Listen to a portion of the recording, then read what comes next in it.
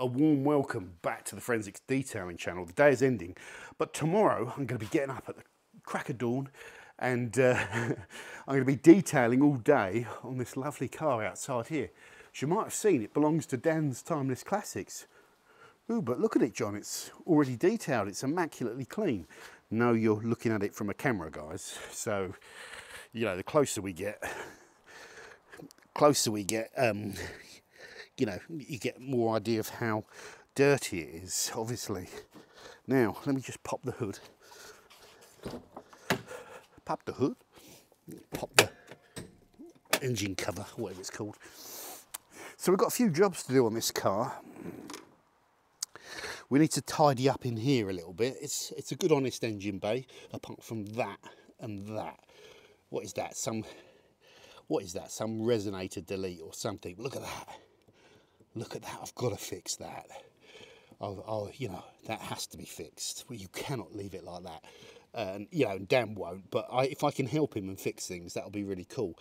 I'm not too keen on that either. Just as soon as you open the engine bay up, it just looks dodgy to me. This needs a good clean out and detail and dress, which won't be difficult. So we'll get all that done. Oh, the paintwork is really heavily contaminated and rough. So we need to clay it. There's a blend there that we need to try and feather in a little bit. This roof needs to be repainted, no doubt about that. It's been painted by a builder with poor edge work, so that would probably need to be repainted, but we'll polish it anyway. And the paint here is terrible. You can see the texture in that paint under that clear coat. Forgive my dirty fingernail, I've been scrubbing away at stuff today. So yeah, there's all this overspraying there as well, which is just really sloppy work. It's been painted when it was painted. No, it's still glossy though, which is good. So I'm just going to make it look as good as I can. I've tried to adjust the door heights for Dan, because he was saying they were off, but they didn't seem too bad. But I've tweaked them slightly and they seem fine. Windscreen wipers are fine, front and back. I'm going to get all this mess out and put it in the carrier bag, because that always bugs me. If we go to the front, these things open. Where's the switch? There is it, there it is. This is really nice and tidy actually in here, but I will clean it all again, just get as much dirt out as I can. This tyre's just been used and not clean. That really bugs me, so that's going to have to come out. We'll clean that up and dress that, and then, you know, put some nice BS spray all over the scuttle so it looks nice, a bit richer. We'll see if we can just polish those up a bit to remove some of the yellowing. I'm not going to wet sand them because Dan can do all that. Once you wet sand off the lacquer, game over really. You need to re-lacquer them. I'm going to take these seats out, take that steering wheel off, and try and refurbish this steering wheel, refinish it, sand it all because it's rough, filler it, try and get it smooth, and then spray it. See how we get on with that. He's got a replacement gear knob, so we're good there. There's some work that needs to be done up here. Can you see that chalkiness in the headliner? Look at that, where it's water is ingressed in. So I need to investigate the sunroof, open it all up, make sure that none of those channels, usually on sunroofs you have, you know, two rubber pipes or pipes running down the A pillars and the C pillars, don't you? Normally, if they go down the B pillars on these, don't know. I'd imagine it's the C pillars, and they get blocked, and it sits at an angle, fills up with debris, and then blocks, and then the water fills up till it goes over the edge of the seal line, and then leaks down onto the headliner, which is what's happened, and then it chokes it out. You know, it's all stained. So can I fix that? I don't know. We'll have a go though. We'll get the seats out, wet vac it all, try and do something with a musky smell, give it a really good clean and dress all in here, get years of dirt off of all these seats. It's a lovely car. It's a really lovely, beautiful car. Obviously, I love these 996s, so I'm a bit biased. We'll scrub down the front windscreen if we get time, put a glass sealant on the front. After we've decontaminated it and polished it, we will put down a nice, durable sealant on the paintwork, not a ceramic coating, because if it does need paintwork, you can't get that coating off. We'll scrub these out, but This is, all that white stuff is oxidisation on the plastic or whatever it is, something like that. And just chuck silicone. If I pack this out with silicone grease, it sort of sucks it all in and it really lasts. See, even the little grease on my thumb makes it better, but silicone grease does a great job on those. Rest of this leather's not too bad, really. That's what you'd expect. I'm not going to play around and paint this. I might just give it a really good clean, see if I can take some of that shine out of it. It's good. Under here, we'll get these pedals nice and clean. That's okay. Actually, that's fine. You wouldn't need to mess around. Oh, but he's got a bodge in there, isn't he? Oh no, he hasn't. It's his other car. He's got a bodge. So this pedal, that accelerator pedal, is fine. Is that cracked? These normally crack. No. So we just clean these pedals off. We'll get the inside good. There's a couple more jobs. Back's always going to be mint because no one ever goes in there. But we'll get all that clean. We'll get that closed. Don't know what I've done with the keys. It's not too smart, is it? Just to help me remember what I've got to do, I always write it down on a little bit of... I've written it on my board, so I know what I've got to do. Sort out all the overspray on the seals, headlights. See if I can just buff them aggressively and slowly, and see if I can take that yellowing out without removing all of the whatever clear coats on them. Steering wheel, that's going to be fiddly and take a bit of time, but that will be one of the last jobs. Carpet extraction, headliner, that's going to be very fiddly. Might not be able to fix that.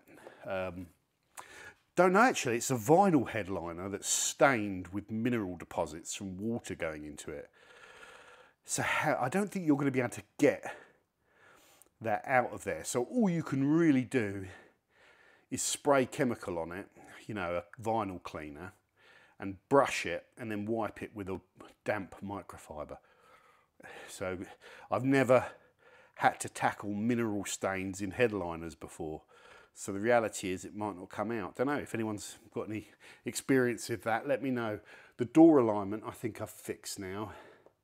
Valve stems, it didn't have any valve stems in, but Dan told me where they were. I've put those on. Decon and polish. And the airbag warning light, I've got to phone a friend of mine, Aaron, if you're watching, he's got a laptop with software that can remove that warning light, turn it off.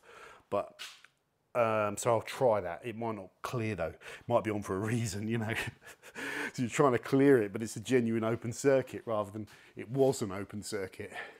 I'll probably pre-wash with this. So tomorrow morning, I will spray the car first thing and cover it in this. It's not going to be too hot tomorrow. I think there's going to be a bit of cloud cover. So I'll spray it all over first thing in the morning, let it dwell for half an hour. And this stuff is going to eat away at any tar deposits, but it's not that aggressive a product. It needs to sit there for a long time to do its thing. It really does, actually. That's probably the reason that I won't be buying more of it, but at least it's safe. It's a safe product. And you can incorporate it into your routine. So I'll put it on there and do a couple of other jobs while I'm waiting. Blast it off, then I won't need to pre-wash the car after I'll pre-wash it with the Vasco. Then I'll cover it back over in GSF, or I might even cover it back over in GS. Probably GSF will do, it doesn't matter. And then just scrub the hell out of everything, brush all the things out, really clean it quite heavily. Perhaps after I've done the Vasco pre-wash, I'll go over it with a fallout remover. Just let that soak in, do its thing on the fallout. And I bet there'll be tons. Be interesting to see. I bet there's tons. Blast all that off, then put the soap and the foam all over it, contact wash it and all, because that'll help remove some of the fallout. Then when it's clean, get a clay towel or a big lump of clay and try and clay it as quickly as you can. It's really rough, needs good clay. Then crack on with the polishing, and I'll probably do the polishing outside, because a lot of you ask me, John, can you polish outside? Well, you don't really want to, but you can. tomorrow might not be the best day to prove you can polish outside. I know you can anyway, just because I think there's a little bit of rain forecast, so I might switch this around. This one needs cleaning as well. So yeah, there you go. I'm going to really look forward to that. What are you going to do on the paintwork? Well, I don't think I'm going to cut and finish the car because it needs paint on the roof and one of the rear quarters. Because that paint that's been done, well, we'll see after I polished it, it might be okay, but I think Danny will probably want to get that done, knowing him anyway. So what's the point in doing a full cut and finish? I'll probably just S20 over it all, you know, with a stiff pad, you know, a nice sort of medium pad, you know, foam, a purple flex pad or something, I don't know, and or even a hex green pad, whatever. Then I'll probably put that Ceramics product on there. I could do a separate video on that. I think that's going to be really good. We'll, you know, but if it does need to come off, you could. It's not a full coating as such, so it could come off. It's not a problem. That's it. We'll dress up the tyres, dress up the hell of on the interior, cover it in dressing, get it all dressed up. It works with old cars.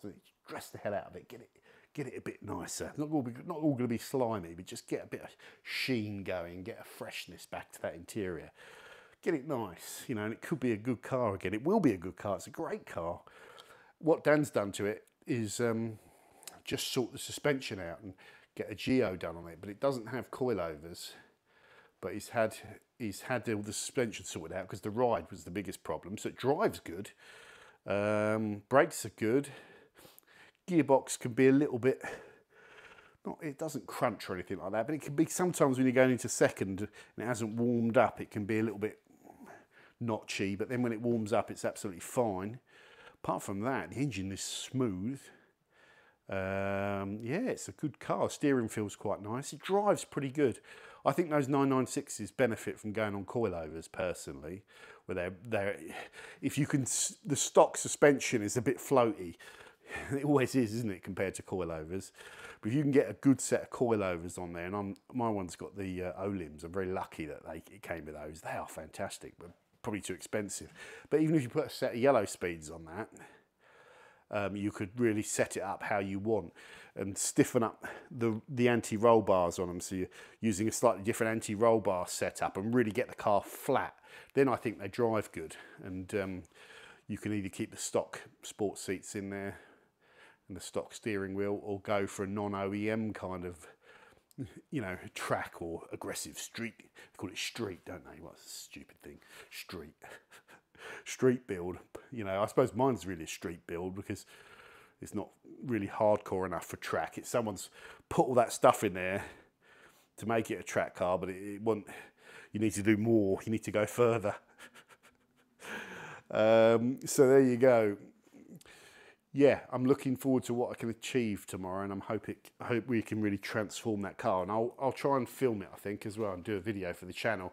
And I just want to bring that paintwork back to life so the car really pops. Because these cars look quite good on camera when they're clean and all that.